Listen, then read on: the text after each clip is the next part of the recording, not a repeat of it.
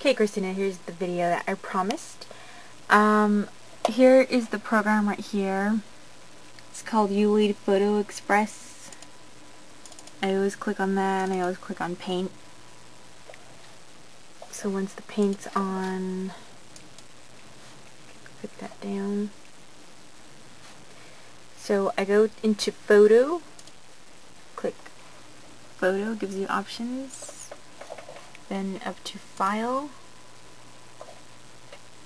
and this is to get the picture that I want, so it's already open.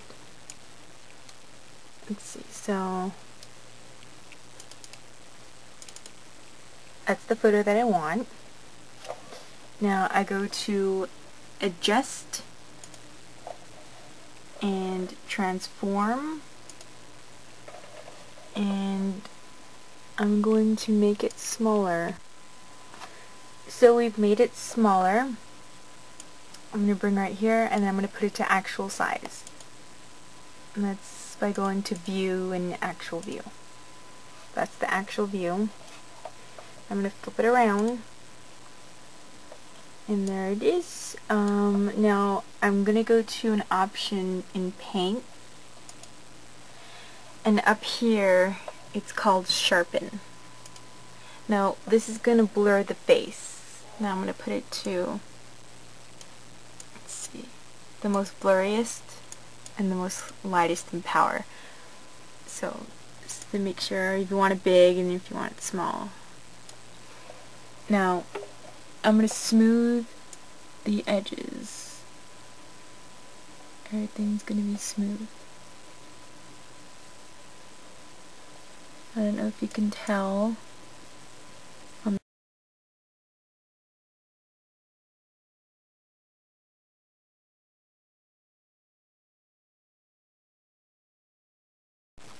Okay, so smoothing is all done. Now, this is how I make it lighter. I go to adjust, I go to balance and color, and you got different shades here, more of a green, more of a very red, and blues up there. So what I do is I go to advance, and in here I can put however much I need. Like here, let's say I go lots of red, then to even it out. Now this is going to be really light, so then I go to apply, click apply at the bottom, and it becomes lighter. Now I don't necessarily want it to be that light, but do you see how I move it and it gets even more brighter? And if I were to click apply, it would go even more brighter, but I don't want to do that, so click back. Now say I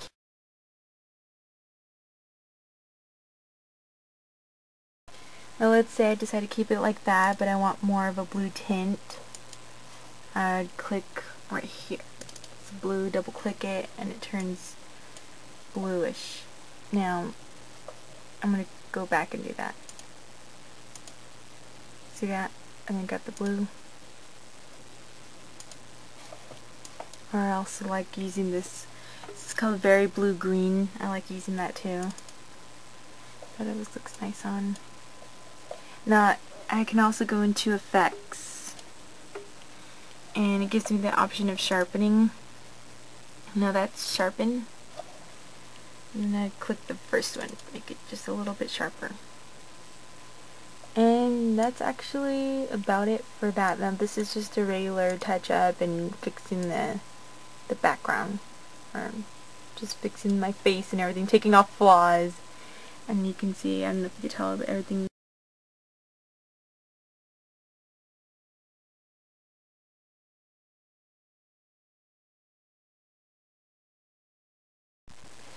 So everything looks smooth. Now, if I wanted to, I could go into Artist, and this is meanwhile still in effects. I'm going to Artist, turn this black and white, and what I do to get color in there is I go to Paint, and I go to Brush, and I go to Airbrush. Now I'm going to airbrush the color in. I'm just going to choose a color. Okay, let's say we're going to choose that color. And then I'm going to zoom in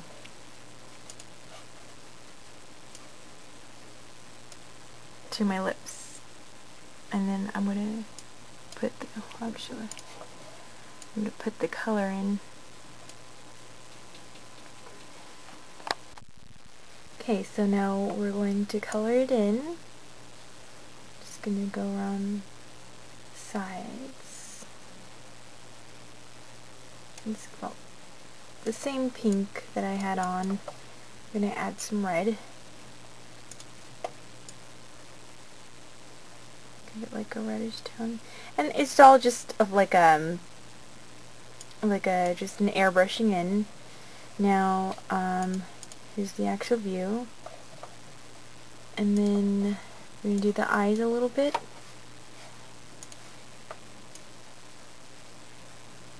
Okay, just do the eyeshadow. Just kind of line it in. And let's see, you can also do darken the eyes.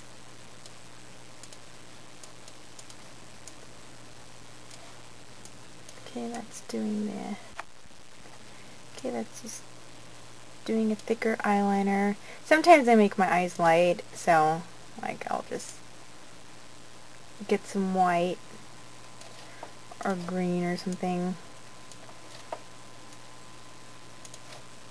You can do it like any color, and it's just airbrushing it all in. There's the actual view right there. So then what I'm going to do is I'm going to finish the other eye.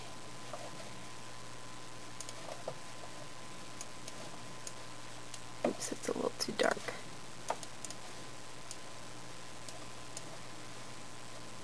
And over here, that's how strong you want it to be. You want it to be very light, so go ahead and do that. Then we'll do the eyeliner on this side.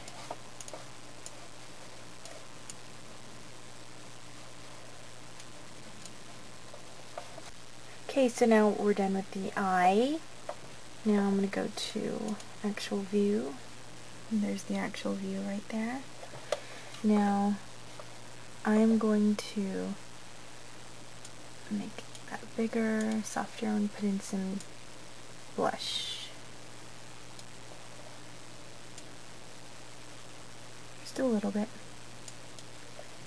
Not too much. And I'm going to go to adjust, to balance color. And this is back to where we can change the color. Now I'm going to move this up a little bit. Let's see. Say I wanted it to go to that green again. There we go. It goes to like a green. And when I move it, it changes the colors again. So I could choose like this very purple, which would change it to that. So by moving this again, we get a different color. So say I'll put a green tint on there. Show that again. In the green. Okay. And now I want to make this a little lighter, so I'm going to go to advanced mode. Make it a little lighter. And it shows you a little preview of what it will look like. Okay, and I click apply. And there we go. So when I move it, it updates this part and it makes it that color, which would be even more brighter, but I don't really, well, let's see what, I can use that one. And a blue, okay, cool. And they like this look. Now see, the thing is, I've made some sort of formula now, where I can't exactly reproduce this exactly the same again. I just go by memory.